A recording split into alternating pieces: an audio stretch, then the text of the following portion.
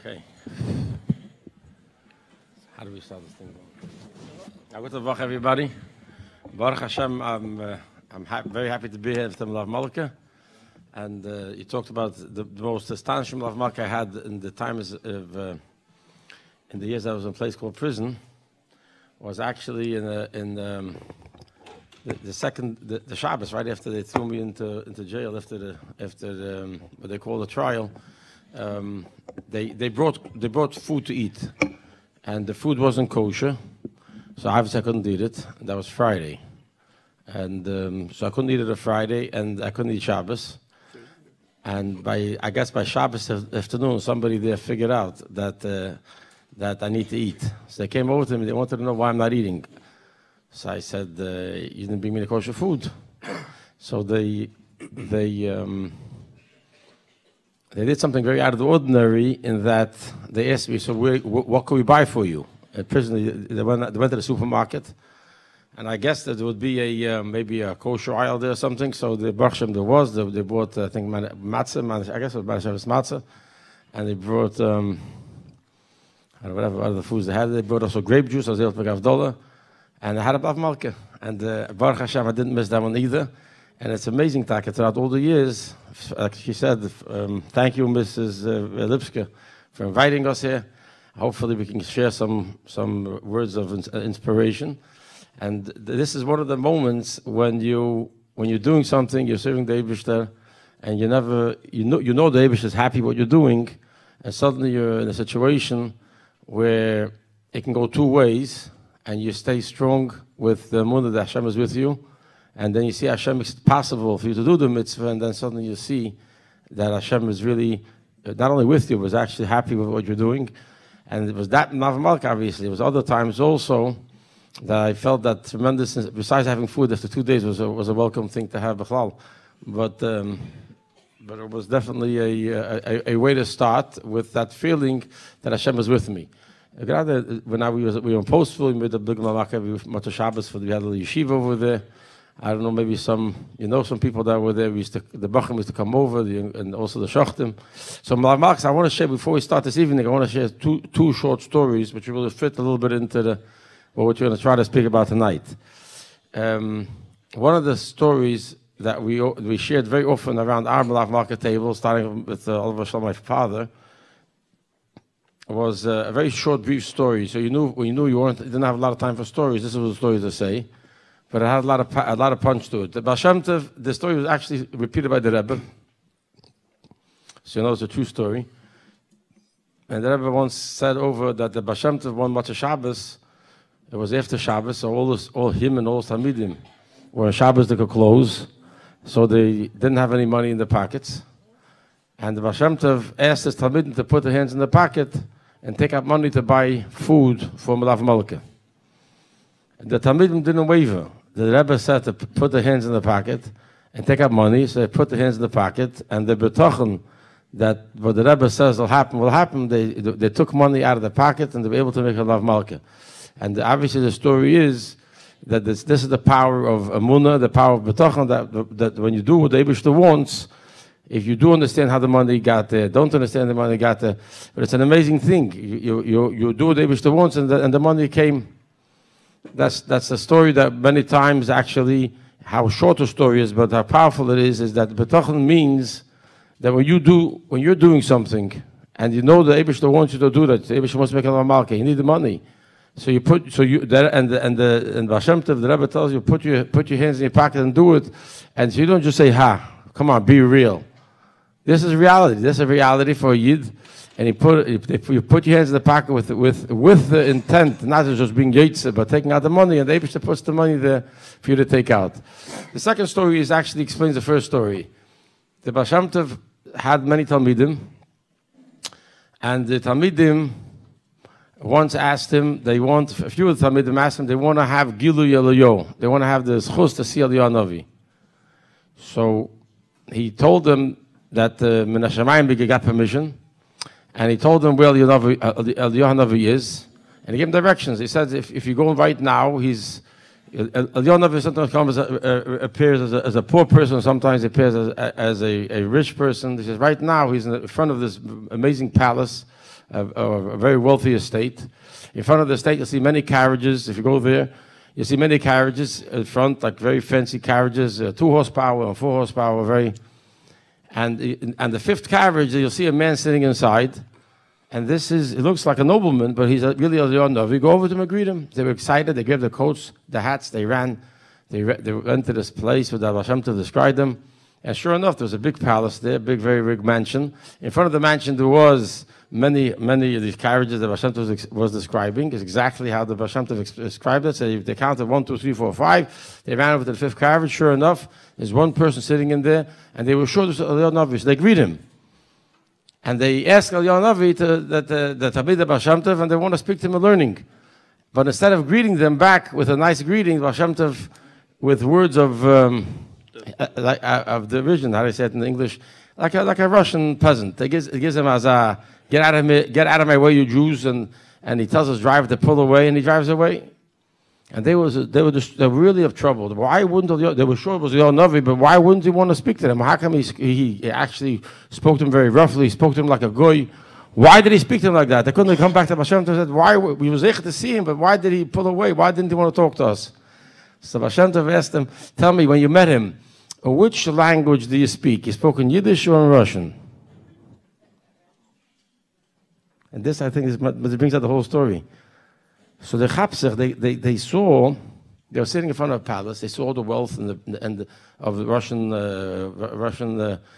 wealth, whatever they had over there, and the guy sitting inside with the Russian hat, the Russian clothes. So they geared into Russian, and they greeted him in Russian. So he says, so what do you want? You spoke to him like a goy, he answered you like a goy. If you would have spoke to him like a yid in Yiddish, he would have answered you like a yid. I read the story as a young man. I always told the story of Mordechai. This is the story. If the 8 Barshim, my whole life, I tried to speak in Yiddish. I don't mean the language Yiddish. I mean speak like a Yid, think like a Yid, speak like a Yid, act like a Yid, address the world in Yiddish, and the world will respond to you like a Yid. Address the world in Goyish. Nothing wrong with speaking English, nothing wrong with speaking Russian. We're speaking English right now. But if you address the word, in not the language English, you're speaking in terms of Goyish, like a Goy would talk, if you and the Goy were to say the same thing, then the world answers you back the same way. And this is something that we want to try tonight. Together with my son, Getzel, he took the story, he wrote it down, Baruch Hashem, and so obviously I hear from him a lot also, but so you have over here, he says always I had the harder part of the story. I had to go through the story, he only had to write it. And but this in the Kudah is that you go through life and you encounter many things. And everything you encounter, there's a Eliyahu Navi. We learn this. It's not far-fetched for us to understand. There's a total Kedusha in everything we address. We address a situation, we address our children. There's a little neshama there, there's a little Navi in there. We talk to him like a Yid, the kid will respond to you like a Yid. Talk to him like a Goy, he'll answer you back like a Goy also. So this is what we'll try to do tonight. A good vach, everybody, and thank you for having me.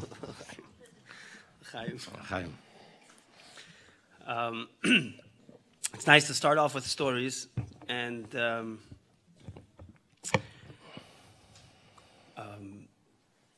I had the schus to write the story of my father's experiences, and it gave me the opportunity to think about the nature of stories, and why we tell so many stories. Stories are a big part of Darkei Chassidus. Of course, they're part of Torah. We have Vigat Levincha. We tell the story of Yitzias Mitzrayim. We're now learning in the parsha. But especially in our in our circles and by Chassidim, stories are a big part of our derech. And Melave Malka we tell stories. By Farbrengens we tell stories. It's always about stories. And I was in Baruch Hashem. The book was very well received, and people are it's resonating with people. And I just want to add one thing. Getzel Rubashkin never went to English.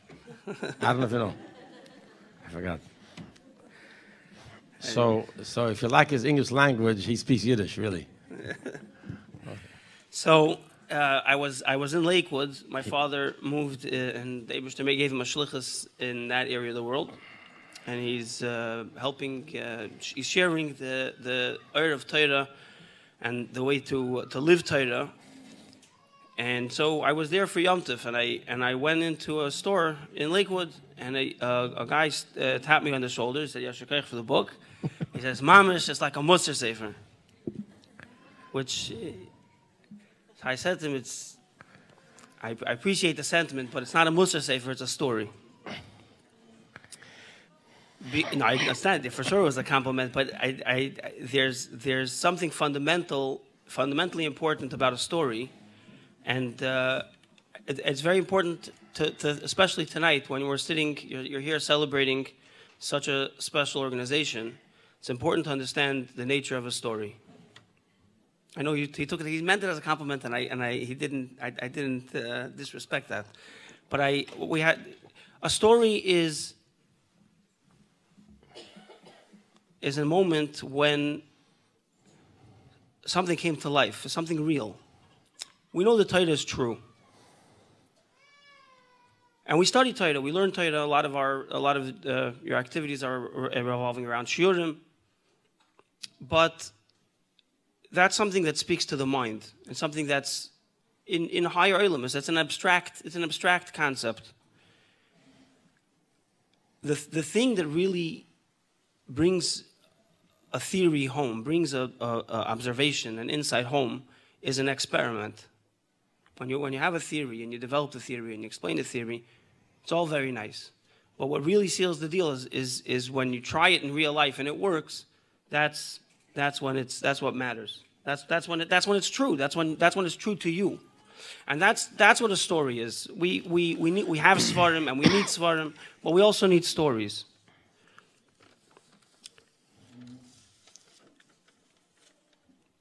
That's why I was gratified that Baruch Hashem, I was able to write the story as a story, and people take it as a story. That's the part that it's not about ideas and theories and philosophies. This is the way the world works. Sometimes we think about Torah as an academic thing. We have to study. It's in the books, but really it's a book. It's like a textbook, a physics book that describes the world that we live in. It's not a theory to apply to the world. It's describing the world the way it really is, and that's something that is especially precious, especially relevant to this organization that you're celebrating tonight, because it's from what I know about it. It's more than just shiurim. It's a community, and when you have a community, it gives us something in our avodas Hashem that we can't have on our own.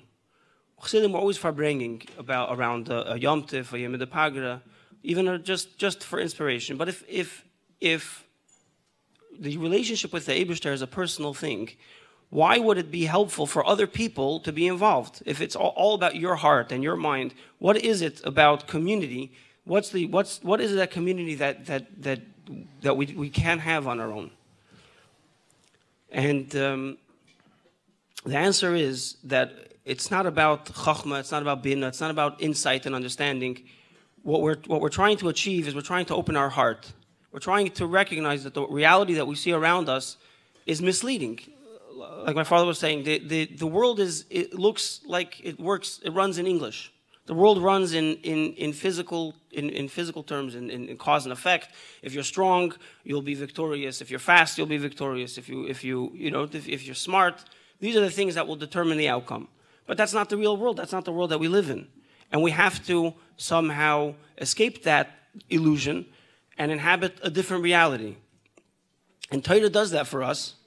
But what bridges the gap between the Sefer, whether it's Musar or Chassidus or whatever Sefer that's giving us good ideas, and what bridges that gap to reality is community, is real life, is seeing it all come to life, and that is something that we do help each other. If we're trying to escape the reality, if we're sitting next to another person that also agrees and recognizes the truth of Torah, that definitely contributes to our ability to escape the illusion ourselves. And that's why Hashem should, it's a privilege and an honor to be here to celebrate this milestone with you, and let's take a moment to bench, to give a bracha. The Rebbe encouraged us to bench each other, to give you a bracha, to continue with your organization. And a bracha is the Rebbe says in Hayim Yom that a bracha helps when you plow, when you plant, and the rain comes, it helps. So we should, whoever can and should be part of making this happen should do so, and the bracha should be chal, because this is really the key. The key to being free of the world around us is the ingredients, is the clarity of Torah. But what really is the secret ingredient? What really makes the difference between a theory and academic and real life is living, and we live with other people. We live around other people, and but we have to come back to Torah. That's the heading on tonight's event is Shackled in body and free in spirit. I want to talk more about the free in spirit part and the Shackled in body. I might say how you can go through an Indian in life, a terrible disappointment. You're waiting for something to happen. A little bit you have is taken away from you suddenly, and how you, by looking in the direction of Torah, you mamash can change it over to become a beacon of light. I'll tell you a quick story over here with Sukkot. In Sukkot there was a.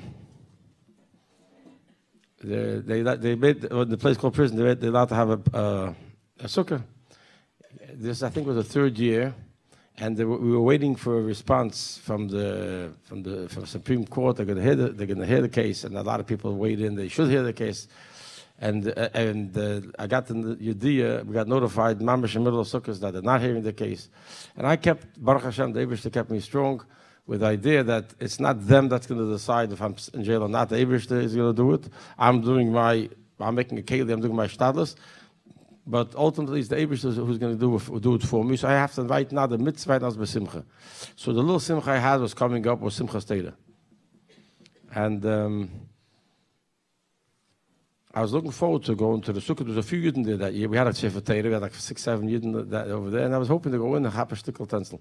But before Sukkot, I usually didn't have time to look at all these pamphlets. I read one of these pamphlets that came in, and they brought a beautiful story from the Rebbe in the early years. I don't know if it was before Yud Shvat or after Yud Shvat.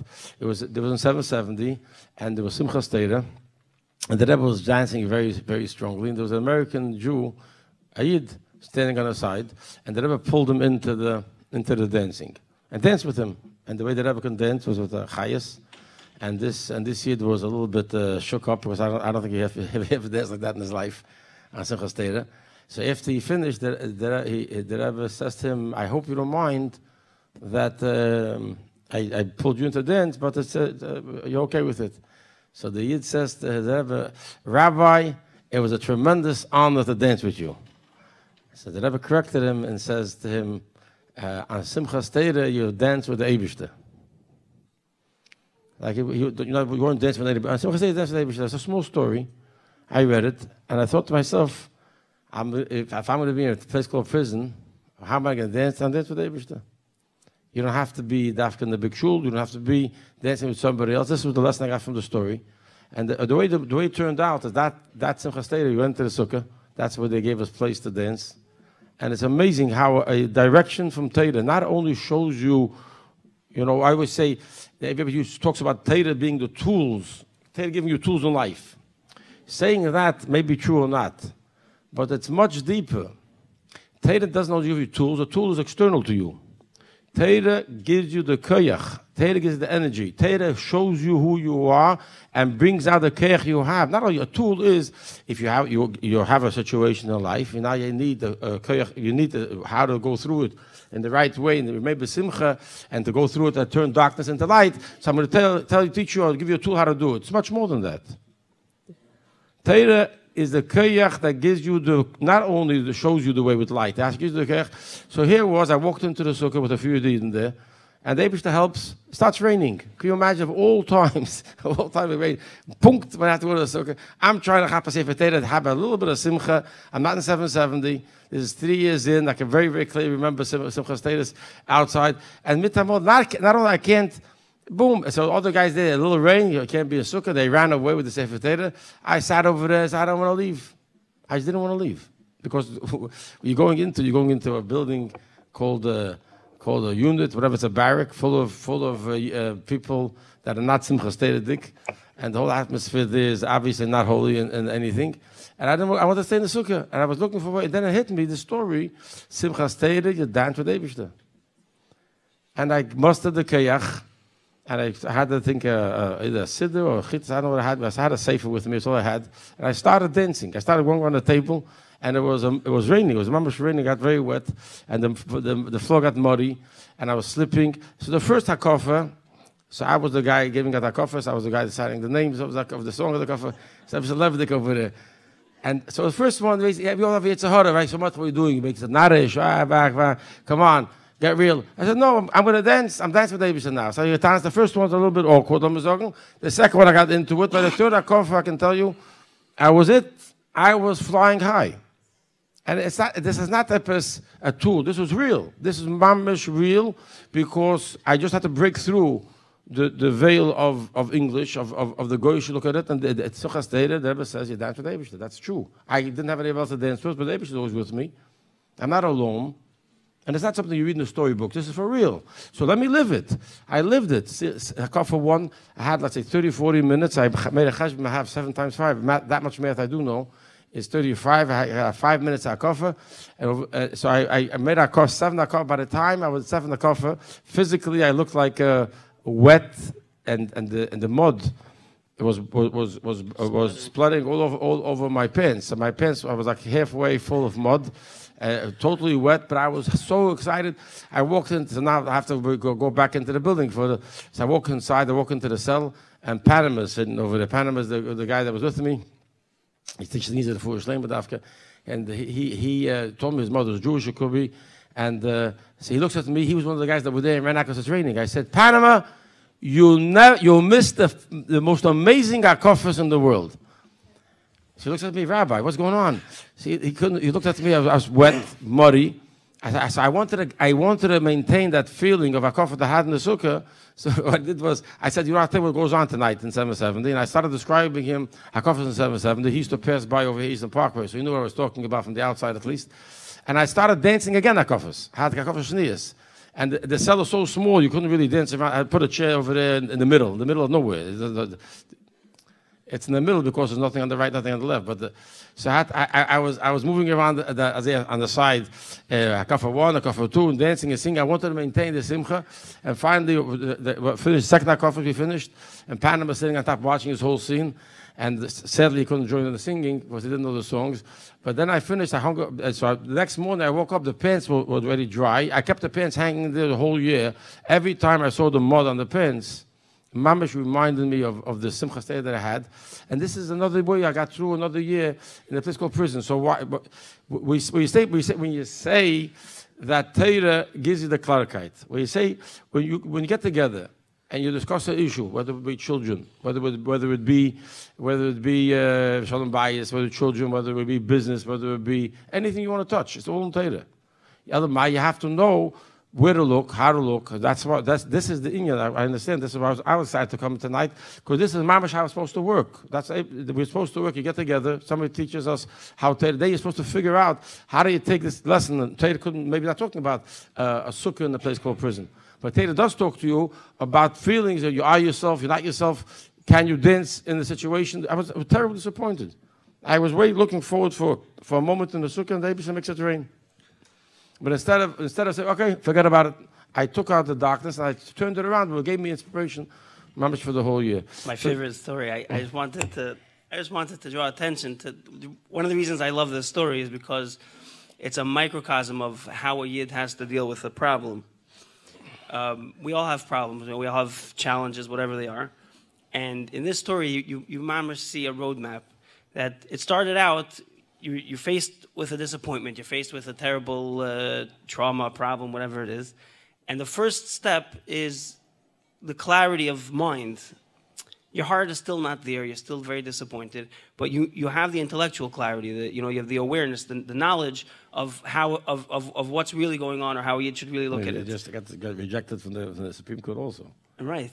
No, but you start off with the intellectual clarity, and then but really where people our life is, we live with our heart. That's where we live, and so we want that heart, our heart, to feel, the Yeshua. And some people, you start with the clarity, but I don't feel it.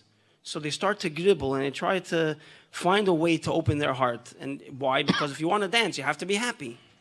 So I have to make, if I know I should be dancing, in order to dance, I need to be happy. So let me try to tinker with my heart somehow, do something. What am I supposed to do? And we don't really know how. And what you see from this story is that we get it backwards. Chazal tell us that Achri HaMaisim Nemshachim HaLevavos. So you start with the clarity of Torah. Once you already got the Chazal, once you already know what the Torah tells you, then do it. It's not just when you're happy you'll dance. When you dance, you'll become happy. When you start acting on that clarity, then so first you recognize the truth. Then you started to dance, and as you started dancing, your heart started opening up.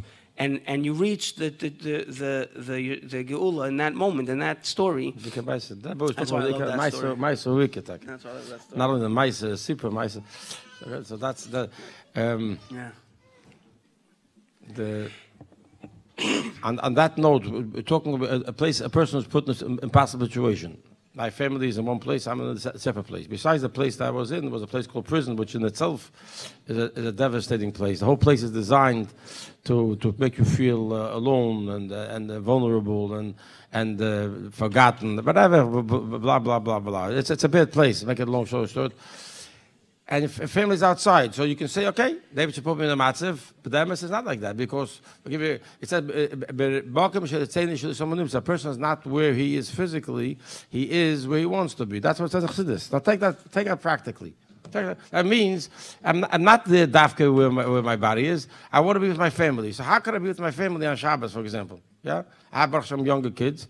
My youngest kid then, when the Tilthi started out, was 4 years old, pretty young. A daughter now she's a Kalamed Dafka, but then she was 8 years old, and 9 years old, and then had another boy 12. How do I continue? Do I have to give up being a father? So I was looking for Eitzah, I davened, and I got this idea. She gave me this idea that if you can't be by the Shabbos table physically, maybe you can be by the Shabbos table with the Dvar Torah. So I learned during the week. I learned anyways. I learned things about the parsha, and I sent multiple emails every week. That's how I started to my family, for the younger kids, for the older kids. It's Dvar Torah on the parsha. Now the kids are getting it. My wife takes it, prints it out, and by Shabbos table, the kids are reading the Dvar Torah from the father. So what's happening? So first of all, every time I wrote a Dvar Torah, it wasn't just a speech. It was a feeling what happened during the week. That's how the saying. The first Shabbos I wrote over there, I wanted to say I'm in a place called prison, but I didn't want. I said I'm in prison. I didn't want to write I'm in prison. So I was fighting. How do I say this? I'm here, but I'm not here. So I came with this idea. I'm in a place called prison. I'm pushing words. I never want. People will ask me, so when did you come here? That's it. But when do you? Other prisoners say, when did you come? I said I never came. Nobody comes to prison here, check in. Here's an American Express, 2 nights here, please. I came. They brought me here. It sounds small. It sounds small, but every step of the way, you have to have a clutter cup. What's going on? I'm here against my will. I'm here because everybody wants me here, and the only everybody can free me. So these are small. I never tried to say. People ask, how long is your sentence? I said, I don't know. What do you don't know? I didn't want to give it any meaning. I've never said never. Word never is a bad word, but I tried very hard not to say the word 27 years because I really felt that my betachon, the any is betachon, in that tzara, they will help me out. So why am I saying 27? They will make it less. And Baruch Hashem, it was less. So this is the reality that a Yid lives in. It's not that person learning. So the kids says they're going back to the Shabbos table. These little kids are sitting and they're seeing their fathers writing every week. So the first week it looks like okay, second week, third week, fourth week, 5 week, and then it continues. What happens over the years? This little boy walks into the yeshiva, to his cheder, and tells his father, tells his teacher, so he tells his teacher, my tati loves to learn. How do you know his tati loves to learn? Because he saw, when he came visiting, I was talking to him about the Pasha, not the whole time. Okay, but he saw me living with the Pasha, with Indian and learning, and he saw every week I'm sending in the Vivitators. Obviously, you don't send it. Out of all those pages, must have been 20, 30 pages every week, and there was like a paragraph and a half. I know because I used these emails to start to make the basis of the story. My father didn't keep a diary. But the emails he sent us, this happened, and they closed it down, and this person did that, and I wanted to go through and extract as much contemporaneous stories and anecdotes to form the basis of the book. I lived through a lot of it, and I knew the general outlines. I wanted to get some more stories. It was like 3% what was going on, and the other 29 and a half pages were all Divrei Torah. Yeah. So he tells me, that's I got the idea. His father loves to learn. So what to do for him? If his father likes to learn, he also wants to learn. So look at this. The father is what they in prison language would be absentee father, which is not true in my case, anyways. And it's having an effect on the children. Why? Because the Eibishter he dived to the Eibishter and gave him an idea how he could still have a contact with his kids, how he can still be involved with the kids, how he can still show them how to think. This kid would pick up the phone. One of the many tzaddikim that jumped in to help, and I'm sure everybody here davened for me. This gave me a lot of chizuk.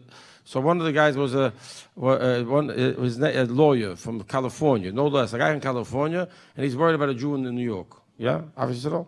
He dedicated 4 years, never charged a dime, and he worked very hard, and they gave him atzlacha to help the case. He calls on the house, and this little boy picked up the phone. He says, "Mommy, the guy who was taking Tati home was on the phone." This was like the children watch the parents, how they act, what they think, how they do, and that becomes part of the way they think. So this is why it's so important. I don't become speechy here. I just want to say, I recognize this Indian, that if I can look at the world two ways. I can look in the world like a goy, and stuck in nature. And in nature, I was in a very bad shape.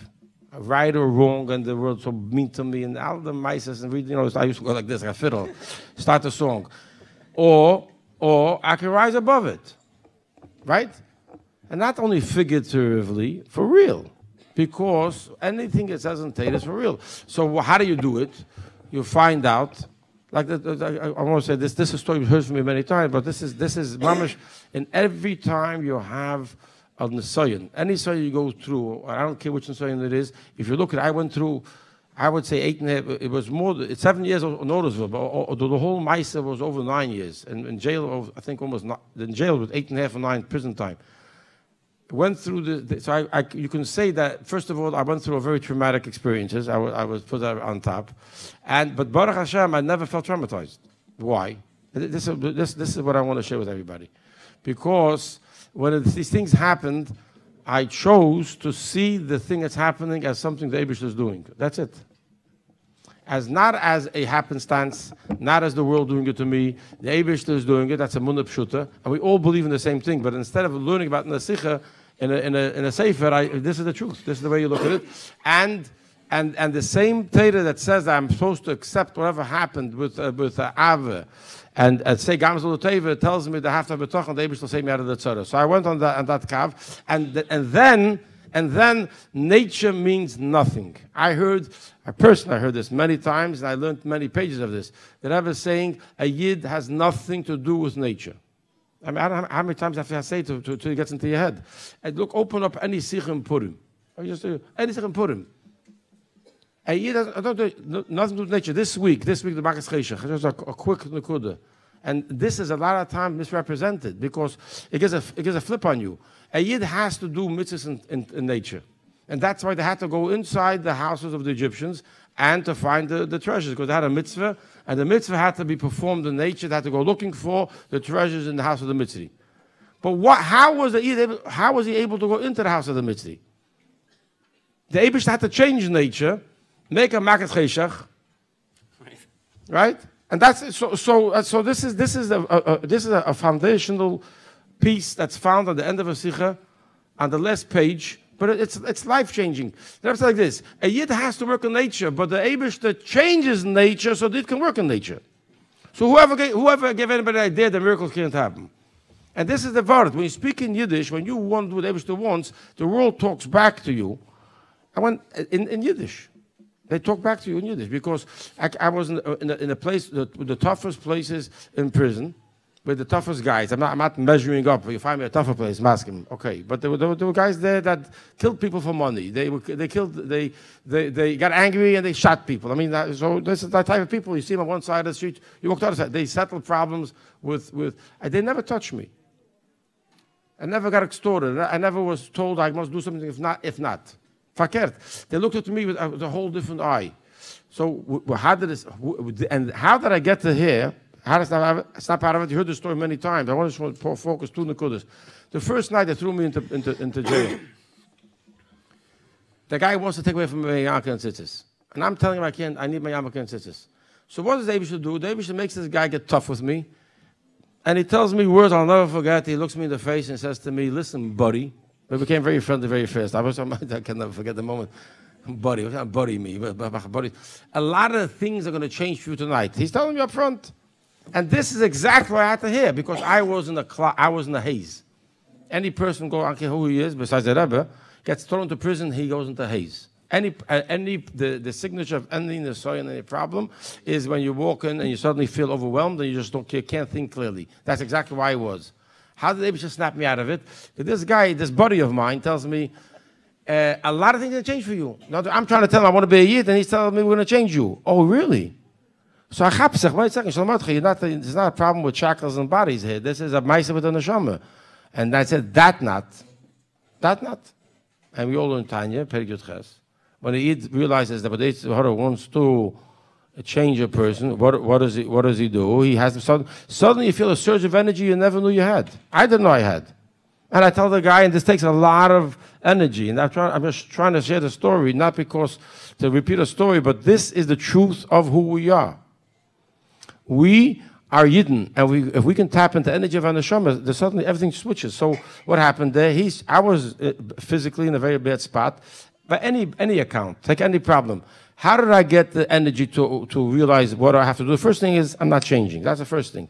So this guy gets a little bit, he doesn't know how to deal with it. He slaps me, puts me in another cage, and he brings in his superior. Superior. What's a superior? He has an extra stripe on the shirt. That's all the superior. So the extra stripe guy comes in and he tells me, he wants to know what's going on. So I tell him, and now I'm having a conversation between bars. It's not a good experience, let me tell you. You're talking to a guy. I try to alleviate it also, always with simcha. I'm looking at this guy, I'm fighting for my yarmulke and tzitzis. I'm thinking to myself, 1 second, I was trying to feel free. So who's really in prison, me or him? Because from my perspective, he's behind bars too. So I promise, I was thinking about it. I'm not crazy, I knew the situation, but I was trying to make it, I'm looking at the guy, he's behind bars. Who's behind bars, me or him? So he tells me he's going. So here's the second part, and this is a key part. If I can get anything across tonight, this is the Nakuda that this mamash changed my story and put me on the right track. There's a third part to it because I had to come, like Getzel said, I had to come to Maisa. I'm fighting Malka and Tzitzis. He tells me, he'll ask a rabbi. Good, ask a rabbi. Anybody knows, any rabbi knows, Reform, Orthodox, Conservative. This is a Reform place up there in South Dakota. Yarmulke is a religious thing. America is a wonderful country. Medina Shel Chesed, wonderful people. And even in prison, they give you a yarmulke. Gewaldig. So I'm going to get it. He comes back. This guy comes in. He's reading a paper.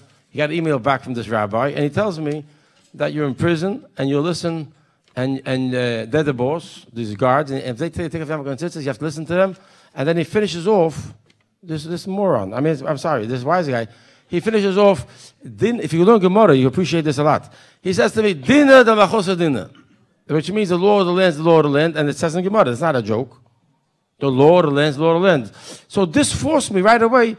I'm a regular person, he's saying, law of the land, I have to listen to the God wants me to take my yarmulke and tzitzis, I have to do that? Oh, really? So suddenly as a Yid, I had to understand my matzav.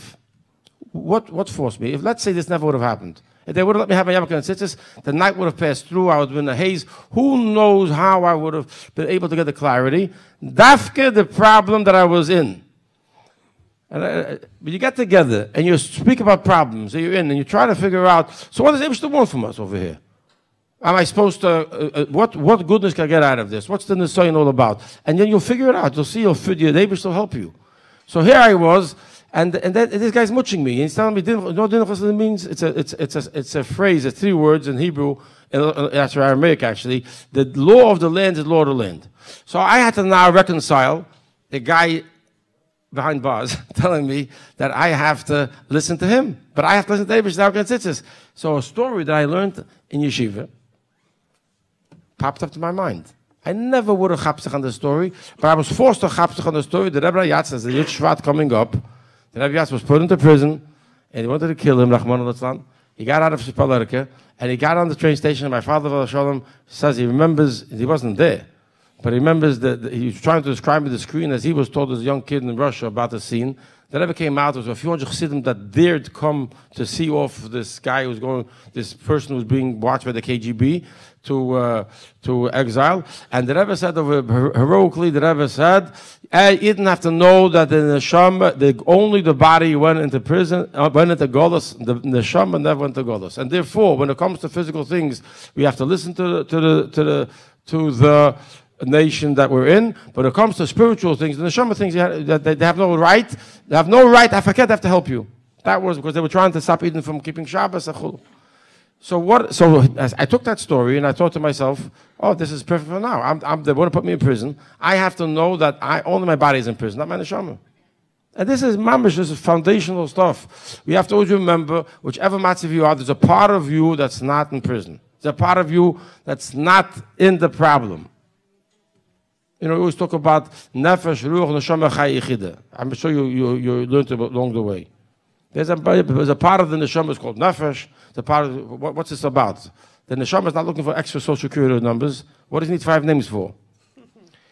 Because every name is described in the neshama on a different level, and there's a level that's yichida that never gets involved with your problem. If you know that, then you know there's a part of you, not only the Eibush is with you, there's a part of you that's also not in the problem.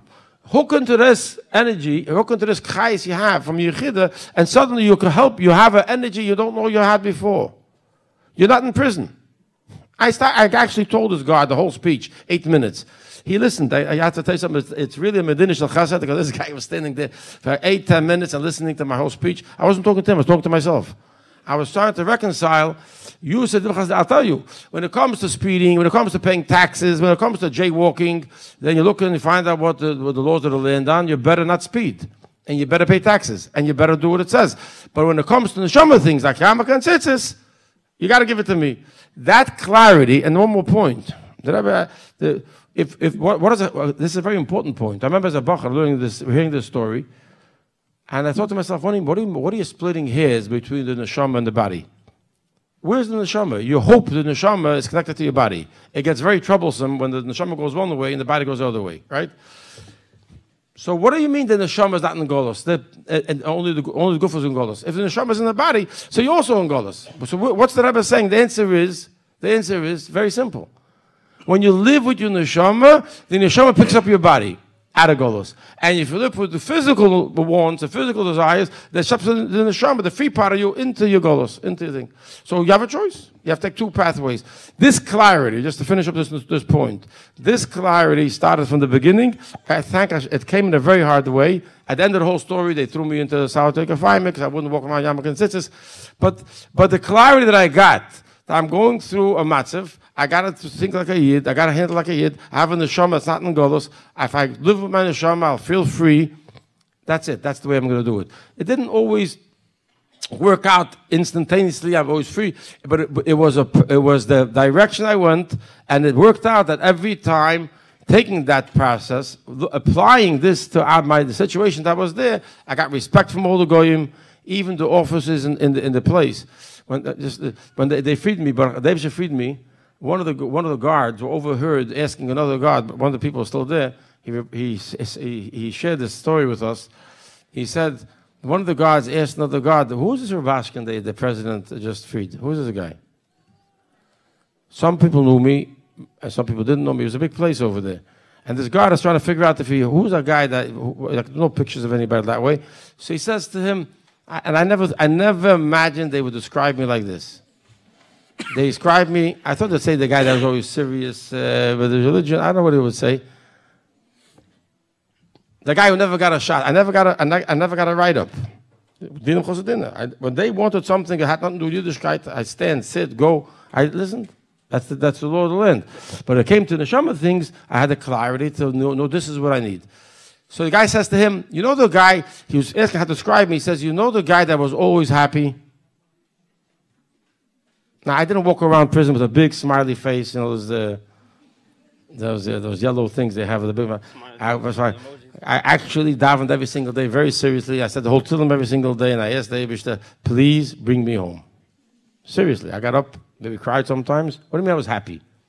There's an inner happiness of freedom. The inner happiness of feeling free. The inner happiness when the neshama glows, and even the guy saw it. That's my point.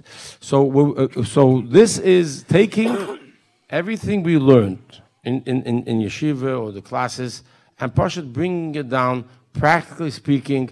How do I take what I learned in yeshiva? Because every instant of your life is in Torah.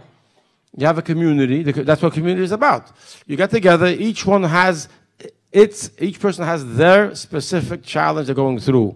The purpose of friends is to help the person to find the answer, not al-pitera. How does Torah illuminate and free the person from the problem? Yeah, that sounds like a speech. I'm sorry. Just being around somebody that's also on the right, has some clarity. We're sitting today in shul, and we sat down to Fabring after davening. So we were saying that when we daven because we're trying to generate some passion, some excitement about the Eibishter, and it doesn't work for everybody. Some weeks it works, some weeks it doesn't work. But among the minyan, there's got to be one guy who hit it. So we sit around the table, you put a little lighter fluid, and then hopefully the guy who's on fire will catch everybody else on fire. Just being around somebody else who's passionate, somebody else who's happy, someone else who's free, it's contagious. It helps you escape. Yeah. But I wanted to say this word about experiencing the trauma of the experience and not being traumatized. It reminded me of the very, very geschmack word. Where we're now talking about Yitzias Mitzrayim and Moshe Rabbeinu's mission and shlichus to free the Yidden, and there's a anecdote, there's a story and a detail that happens very early on that is a tremendous lesson, and tells us about how a Yid should approach a problem. When the Eibishter first recruited Moshe Rabbeinu, when he told Moshe Rabbeinu he wants him to go. So there was a whole conversation, and Moshe Rabbeinu was reluctant. At some point in that conversation, the Eibishter told him to throw his stick on the ground, to throw his staff on the ground, and it turned into a snake, a venomous, poisonous snake. And then the Eibishter tells him, grab the snake by the tail. Moshe was afraid. Moshe ran from the snake. He grabbed the snake by the tail. Moshe grabbed the snake by the tail, and it turned into a staff in his hand. So when I was learning it, I don't know where I pick up this trivia from, but I happen to know that the advice, the handling, the recommendations, if you have to you shouldn't touch a poisonous snake. If you ever have to, the best place to hold is it right behind the head, because if the whole body can twist, if you grab it by the tail, it can turn around and bite you. So well, first of all, why is the Torah telling us at all how Moshe should grab the snake? Why did the Eibishter care where he should grab the snake? And if he's going to grab the snake, why shouldn't he grab the snake? By the head. By the head, right behind the head. That's the safest place to grab the snake. I was wrong. I mean, he did run. He ran. Anyway, so it occurred to me that there's a tremendous lesson over here. The world, people, if you could think of a trauma or of challenges in life, it's like a snake, and either it bit you or it's going to bite you. You're dealing with a snake. A venomous one. A venomous snake. Yeah, something that could poison you. And the world, or instinctively, or logically, or socially, the advice. There's going to be some advice about how best to handle the snake. You're going to go to somebody. You'll ask somebody, or you'll think about something yourself. You'll figure out a way to handle the snake. And the way you're going to think to handle the snake is going to be something along the lines of grabbing the snake behind the head. But the problem with that is that best case scenario, if you do it right and everything goes well, you neutralize the snake, but you're still holding a poisonous snake. But then the Torah also tells you, the Eibishter comes to you and tells you how to grab the snake. And very often, you could say always really, it's exactly the opposite of what you would have done otherwise. They say Chassidim in Russia, when they didn't have access, they weren't able to ask the Rebbe, so they would ask somebody who represented the other perspective, and then they would do fakert. Because das balabatim hebech das Torah. There's certain perspectives that are just diametrically opposite. It's not a malicious thing. It's just they see everything exactly backwards. So if you ask them, and you could do exactly the opposite. The Torah, the way Torah looks at it, is exactly the opposite. Not look at it. No. Instead, I don't mean look at it. instead of building, don't change it. Doesn't want you just neutralize instead of right, but instead of looking at it like elevating, you have a problem. Instead of bolstering the ego, the Torah is telling you bittul. You know, because the world sees it. The world presents itself exactly the opposite of what it is, and the mile of doing it the way the Torah suggests. First of all, Torah tells you how to grab every single snake, no matter what kind of problem it is, what kind of tzara it is. If you look at it the way Torah tells you, you grab hold of it the way Torah will tell you, and it will transform into a staff. A staff, it's not just a neutralized snake anymore. Now it's a staff. A staff is a symbol of, first of all, it's a source of support. You could lean on a staff. It's a sign of melucha. It's a sign of control, of dominance. And that's the difference. That's the difference between approaching the world from the world's perspective, accepting the world's assumptions and sort of trying to go from there.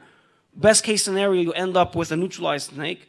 Or going to it like a yid, where not only does this trauma or this trouble become neutralized, it becomes a source of strength. Either the thing itself becomes a source of strength, or the experience, having experienced it, leaves you a better person, a different person, who is holding now a staff. That incident becomes a source of support and strength for you. And I think that's what you're describing when you talk about this guy yelling at you. So it was a traumatic thing. The way that he attacked you and he was aggressive about it. It was a snake. It could have been a source of. It could have made you bitter. It could have created sadness or despair or whatever. And not only did you find a way to don't let it affect you. Who cares what he thinks? Whatever advice we would normally come up with our own brilliant chachma. You looked at it the way that Eibishter says that. And now you look back at that snake and you say, that snake was for me a staff. That snake, that moment, that trouble was something that I leaned on, that supported me, that gave me a superiority over my circumstances. And that's something that we all need in our own lives. So let me give you an example for that. You say betachon, if people say what's betachon, a thing good will be good, right? So right away you say betachon, a thing good will be good. So what's the correlation? You draw a line. There's another thing, it's called positive thinking. Positive thinking. Think positively. But it's not true, because even though betachon has an element of their positive thinking, betachon is way beyond positive thinking. Betachon is actually a koyach, and this it says in Sfarim, the Rebbe repeated it all the time. Betachon itself is the way you get your Yeshua. So it's not that you to think positive from today till tomorrow. Why should things change? It's a tool at best. Positive thinking is, if you want to sleep at night and you don't want to worry, think positively. It doesn't change the worry. You wake up with the same problem. All right? So if you want to change the problem, you want to change the snake, using the marshal he's talking about, I think it's an amazing marshal over there. Don't chop it by the head the way you think your own seichel. Do what the Eibishter wants. When you do what the Eibishter wants, then it doesn't make a difference where you chop it, the tail, the middle, the head. As long as you do the Eibishter wants, then you'll change the danger to become actually friendly to you. So what is betachon? Betachon means the reason why you're thinking positively is because you're having betachon, the Eibishter that will help you out of the tzara. Why would the Eibishter help you out of the tzara? Because the Eibishter tells you have betachon. What is betachon? Betachon means it's something like this. If you learn inside betachon, he says the same way you want Hashem to be masking to what you want him to do, because really everything Hashem does is good. That's a munah, right? So why you want to have it your way? Because you want to have a good that you can see is good. You don't have just a good that you know is good. You want to have a good that you can see and feel and know it's good. You want to have nachas from the kids. You want to have the parasha you want. You want the shidduch you want. You want to have a good that's b'teiv and nigla. So how do you get it? So he says, when you do what the Eibishter wants, then the Eibush do what you want. When you realize there's no other koyach in the world to be afraid of, and you give yourself over to the Eibush, the meaning you're living like a yid, then the Eibush works. He says in the Torah, he works midah, and then the Eibush that changes. The Eibush does whatever he wants, and he can change this very situation he made. So B'tachon turns out to be actually a koyach to change the matzav. So this is the nekuda. If you're talking about the flow, when you talk about living with the neshama, what does it mean? Act. I say the story many times. I'm going to say it again. I'm sorry you heard it from, but you have to chazal the story about Malka many times. I had a mitzvah with the kids I went through with the kid raising kids in prison, not in prison. As I'm going to a place called prison, my wife is lang gesund. She had the job of raising them, and so my little interaction with them was when they saw me at the most weakest moment, dressed like a clown. I mean, really, I never thought of it that way. But it's true. They put you on the uniform that makes you look very uniformly stupid. But they don't give you a normal thing. They give you a stupid khaki-colored looking clothes, and you can eat. Anyways, our place was orange. For people that can't see well, they put orange, or stripes. But the good is the kids had to come over there, and Baruch Hashem, we had always laughter, always simcha, always betachon. So that was good. And then, so this particular story happened, was, as I say briefly, but you see, you can talk to a child, to yourself, and the child also with like a yid. There was a machine over there that sold ice cream. And this machine had ice cream in there that was chol of akamo, no hechsher at all, or had hechsher with a little D next to it. D stands for danger, if you didn't know, or disaster. Or don't eat it. D for don't eat it. Don't do it. Anyway, so we knew we don't eat Chav Yisrael. This is key important because, talk about the head. Rationally speaking, why shouldn't I enjoy an ice cream with my kid? Let's enjoy something together. Rationally speaking, this child is going through a very hard time in his life. Why don't you want to make him feel good? Let him have an ice cream. Oh, come on. So it's not the best hechsher, but it's our rabbis that say it's okay. But the fact of the life is like this. And in order, we talked about until now, that you have to, if you live with your neshama, you're free. If you access the koyach of your neshama, you don't only have a tool, you have power to overcome the snake that in your life. You can change the snake from something that can hurt you to, look at this, 8.5 years, and you can turn it into a time of inspiration. So, not when I was in there, I'm talking about Rosh Hashanah. But after it's over, you can see that it turns into a staff.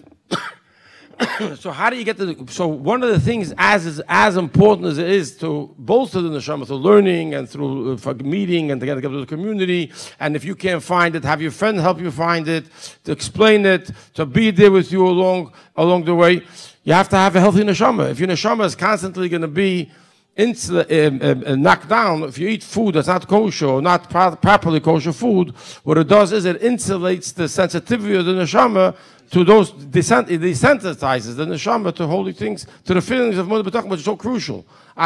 Clearly, my kids went through this trauma that I went through, clearly with the strength of the neshama. Where did it come from? If they would be desensitized, then they would be, and Baruch Hashem, they never went to any professionals, they had a snake, they never had to take any tranquilizers and stuff like that, or medicine.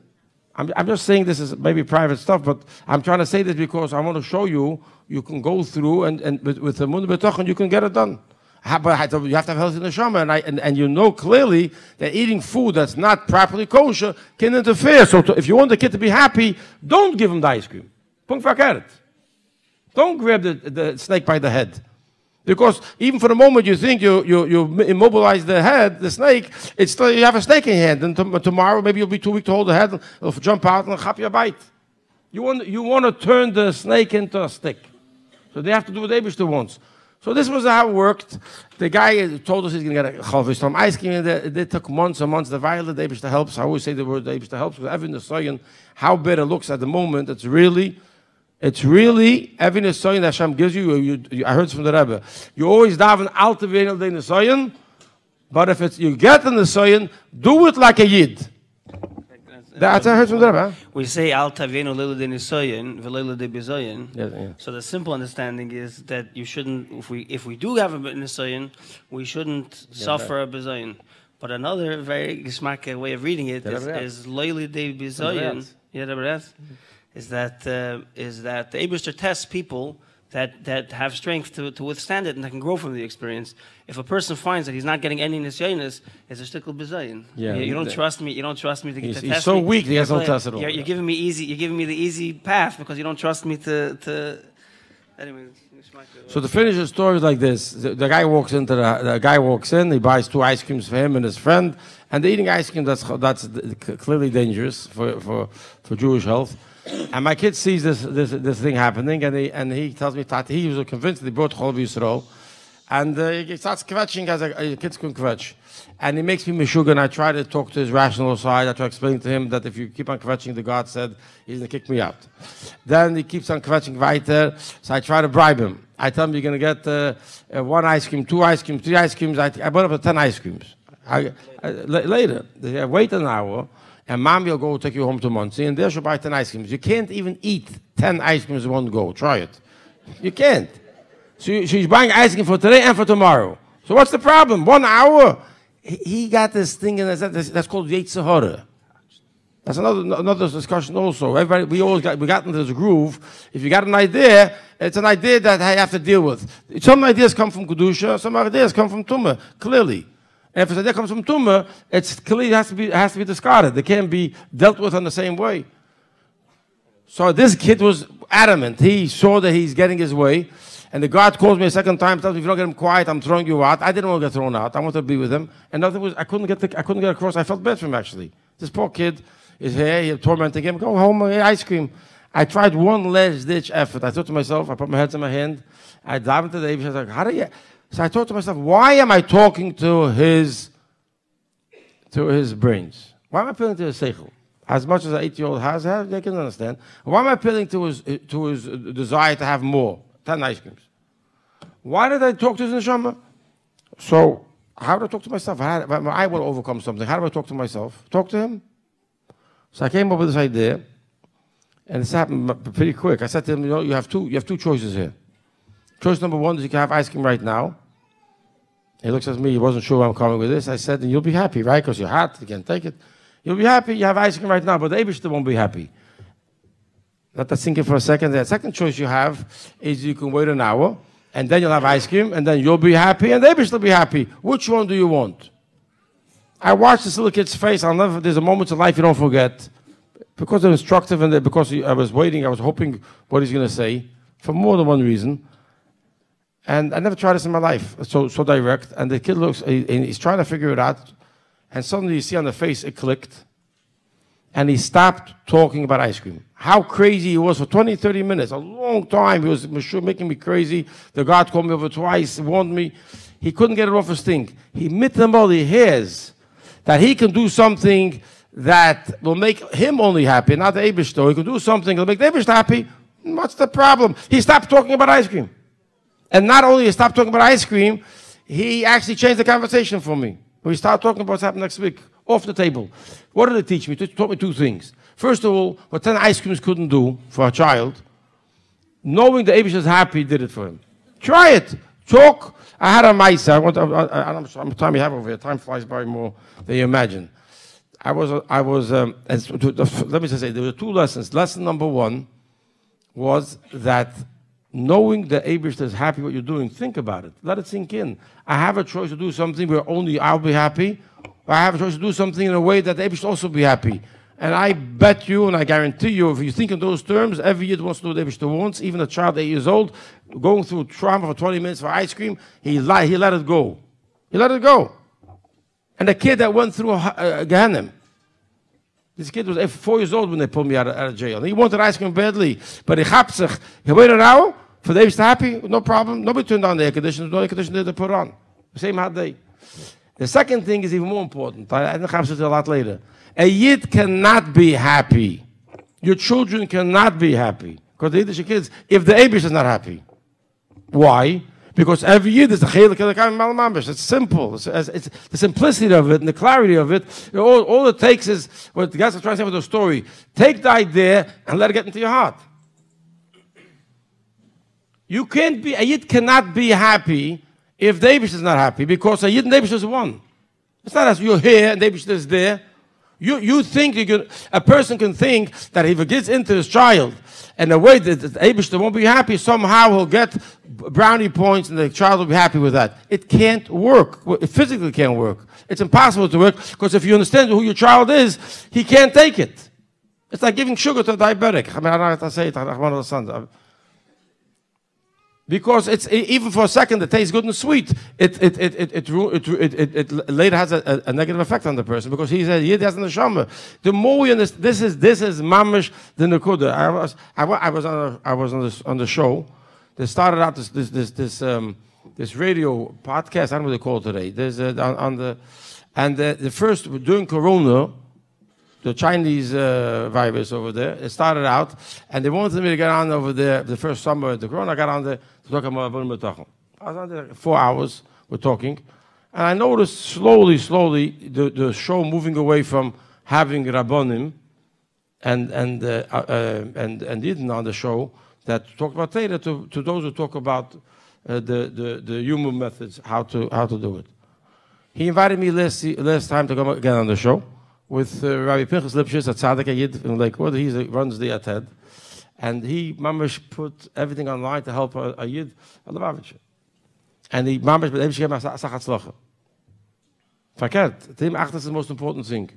So he went, and the David gave us a tzlacha. So we were on the show, and we were talking about Achtas Yisrael, Navs Yisrael. And then we had some calls coming in. And I don't remember how the whole conversation went.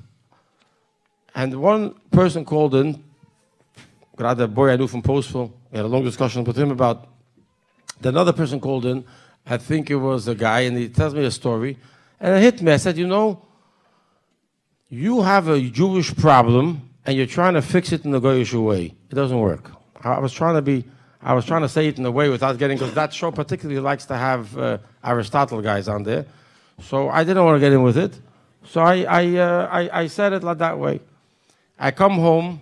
I got an email from a woman. She watched the show, and she needs to call me. So I give her the number. She called me up, and she told me like this. She was from California, and whatever she learned in school, she went to school a lot of the years, and she feels her and her friends are going through hardships in life as everybody today is, and she feels totally disconnected with Yiddishkeit.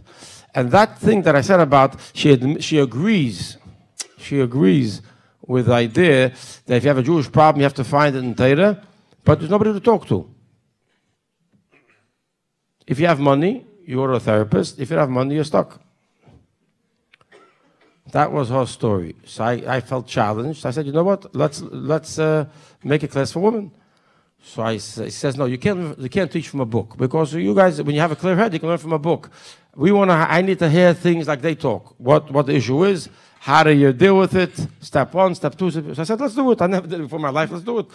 And we started a women's class. Now there's over 200 women a week. When 3 different shurim. I don't know how many. I'm very big with this technology thing, so I don't know there, but in person. And the name of the show, the name of the class is Heal the Heart with the Emunah B'Tachon. Why am I telling you this story? Because every time we go to this class, and the people here, what am I telling them? I'm telling them, you have to know you have a neshama, you have to know you have Yitzhak, you have to know you have self-esteem comes from who you are. I'm telling them things that they learned in yeshiva. But I'm bringing it to the forefront. I'm bringing it in words that they can understand. I'm telling you about emunah, about betochen, and most important, it's heal the heart, not heal the mind. If you learn Tanya, it says clearly, the mind is the Yetzer Tov. The Jewish mind has no problem. The Yetzer Tov is in the mind. When you learn, you're activating, you're seeing the world as you in your mind. What's supposed to happen is you're supposed to, from the mind, it's supposed to be Meir Shalt Al Alev. You also have a Yetzer Hara. The Yetzer Hara resides in the heart, and the heart then signals to the mind to do what it does. But the point that I say, life-changing. People But this is the way we have to get together. We have to talk like Yidden. We have to talk words of Yiddishkeit, because there's nothing. The Eibishter creates the whole world with Torah. The Eibishter creates the whole world for Yidden. There was one of the things, I heard this actually from Rabbi Vanas Friedman. And I was in Minnesota. I was a few years a neighbor of him. And a great time we had together.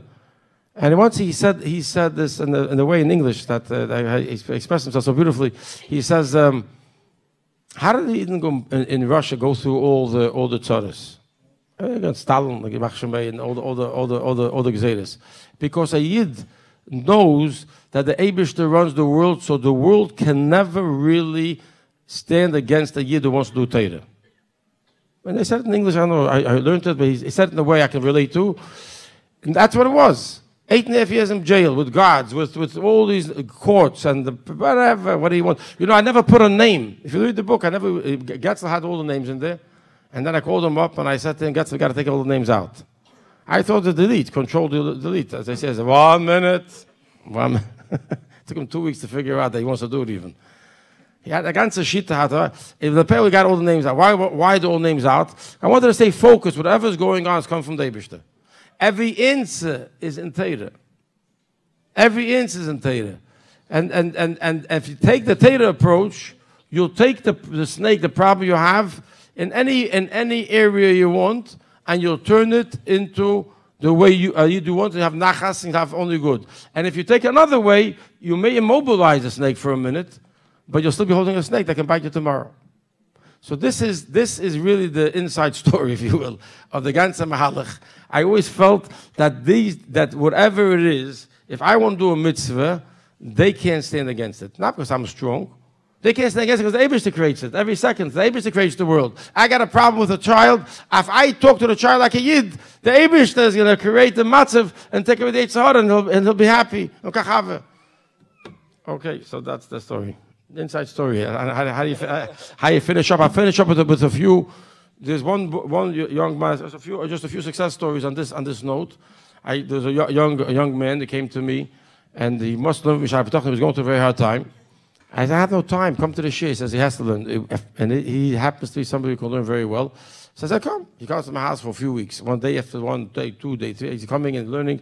And he tells me, since he started learning Shara B'tachon, things started getting better. For him, I could see on his face, he really eased up. And one day I was sharing with him one of these classes that I gave in the Heal the Heart. So he got intrigued by the whole Mahalach. And he says to me, you know, I got a son. And he has a few boys, Baruch Hashem, but this particular son is giving him a hard time. And he doesn't get up in the morning. And this is very, very unusual. Okay, kid doesn't wake up in the morning, and he doesn't want to go to school. It's really. I mean, when we were kids, we always wanted to go to school, and we always got up in the morning, and never gave any problems. And he writes, his father, he's very down. So he went to speak to his Rav. How do you deal with a kid that doesn't want to go to school? So the Rav listens to him and says to him, you know, this is a behavioral issue. You have to go see Aristotle. So the reason I say Aristotle is because I thought we won the war against the Greeks in Chanukah. I don't know how I got back in.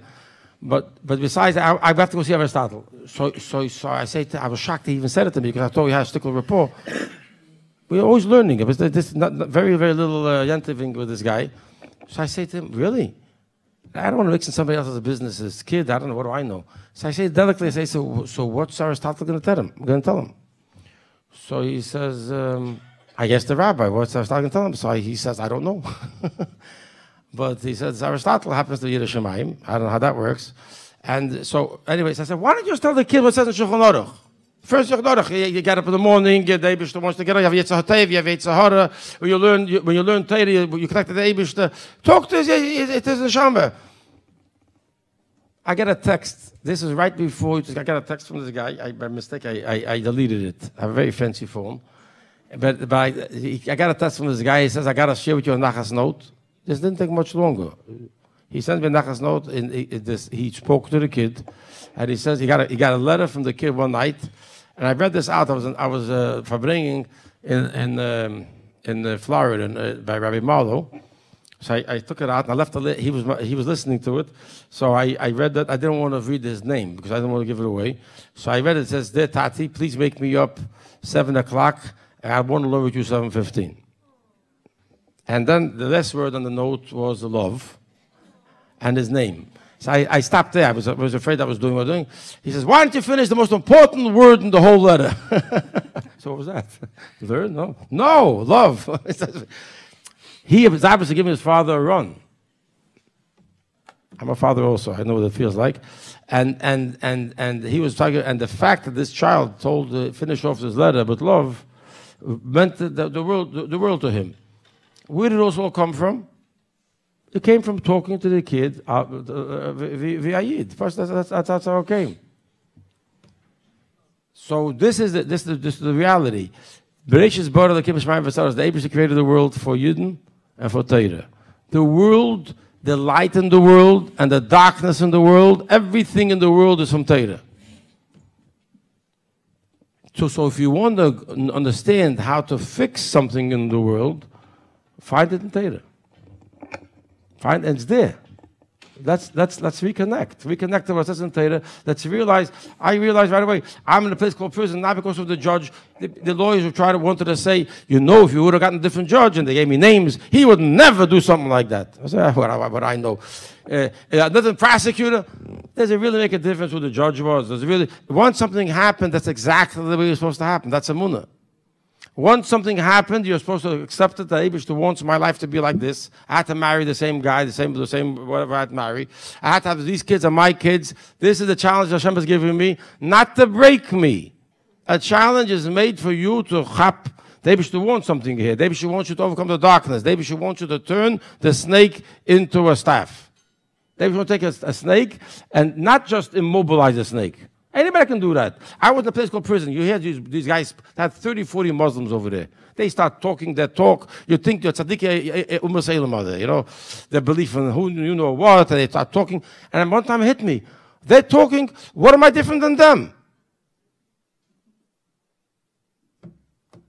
The difference is because they're talking and I'm believing. That's the difference. They're saying all the right things, but they never hit the heart. They never got down to the acting on it. They are living it. They're saying that, but they don't believe what they're saying. They're saying that that's part of the thing. We have to go from learning. I think this is what's here tonight.